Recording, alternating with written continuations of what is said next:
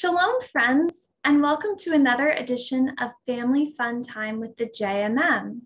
I'm Laura Grant. I use she, her pronouns, and I'm the program coordinator at the Jewish Museum of Maryland. Do you know what major world event is taking place right now?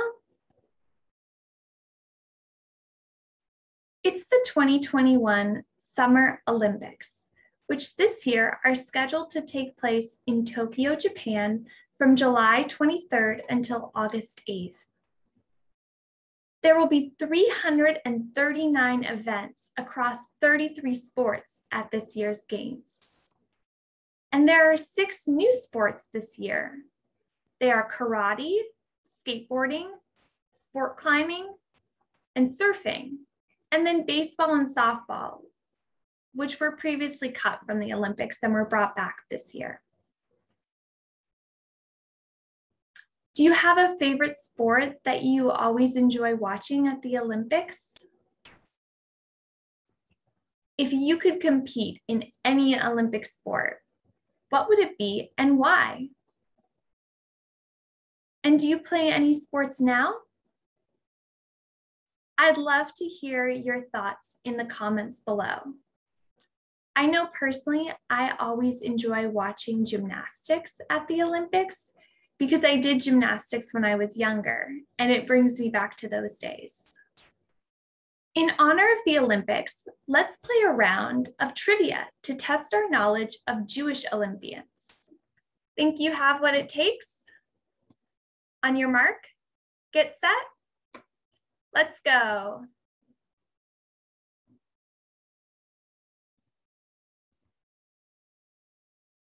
First question, approximately how many medals have been won by Jewish athletes at the Olympic Games between 1896 and 2018?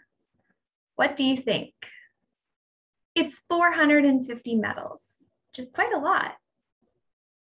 Next question. Swimmer Mark Spitz held the record for winning the most gold medals at the Olympics until a new record was set by which of these athletes?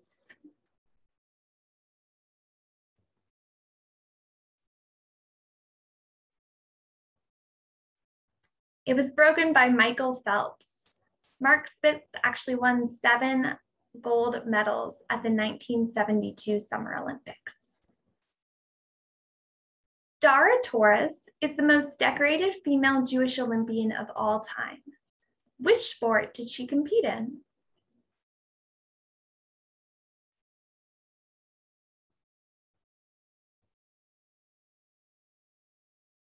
She competed in swimming, and she went to the Olympics 5 different times.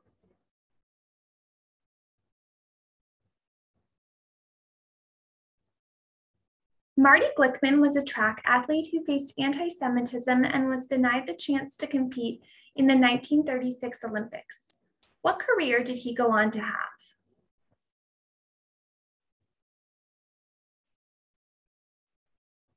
He became a successful sportscaster.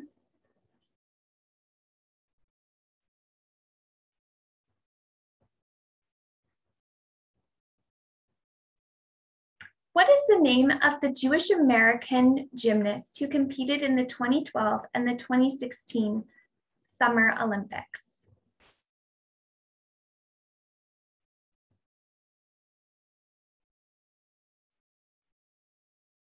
Her name is Aly Raisman. And I think there's a bonus question about Aly.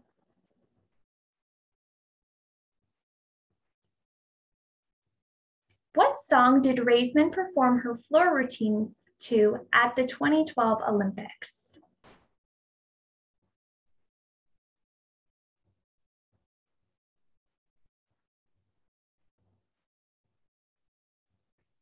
She performed to the famous Jewish folk song Hava Nagela.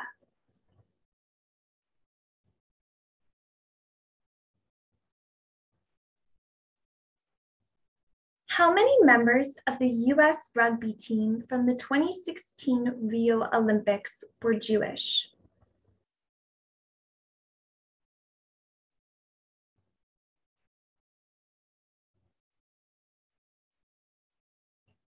There were 2 members on the team that were Jewish that year.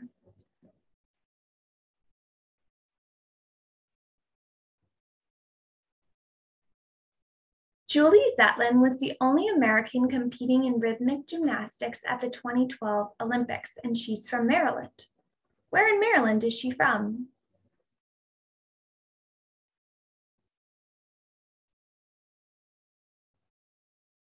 She is originally from Bethesda.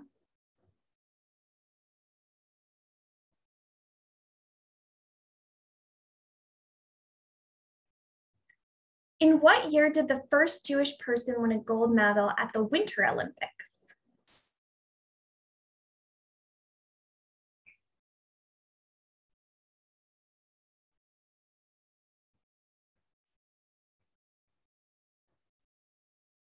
It was in 1932. Speed skater Irving Jaffe won 2 gold medals that year.